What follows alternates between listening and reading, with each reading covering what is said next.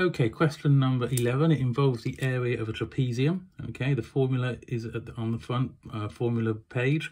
It is area equals a half brackets a plus b close brackets h. A and b being the parallel sides, 8.4 and 17.6. We don't know the h here, so we're going to use that in the formula. Okay, we're told in the question that the area of the trapezium equals 179.4. So plugging in the numbers to the formula, you get a half.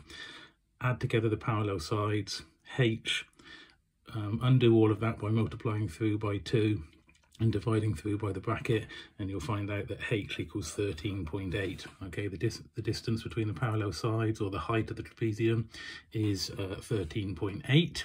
We're then trying to find this angle in the top corner there, look, the B angle just in there. So if I drop a line down from that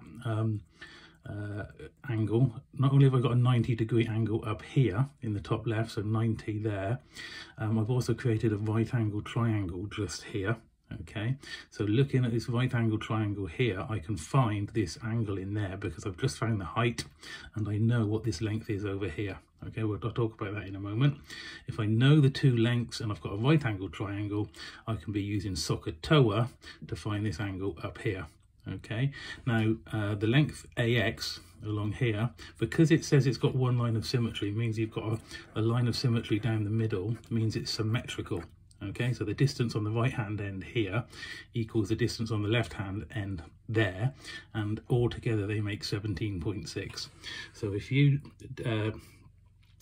do 17.6 and take away the distance in the middle, which is 8.4, same as the top, and then divide it by 2 because you've got some on the left hand end and the right hand end, then the distance is 4.6. So looking at that triangle just on the left hand end now, you've got a right angle just down in there, SOHCAHTOA. Okay, label up your sides. This is the O side and this is the A side.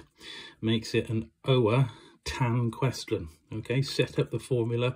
Tan equals opposite over adjacent. There it is. Tan of the angle, always done to an angle. To get rid of the tan, you don't divide it, you do the opposite of tan, which is tan inverse. So in your calculator, you need to do tan inverse brackets 4.6 over 13.8, and that gives you an angle in there of 18.43. Okay, that's that angle up there, 18.43. Don't forget you've got the 90-degree angle to go with it. So if you add those two together, that's at 108.4 degrees.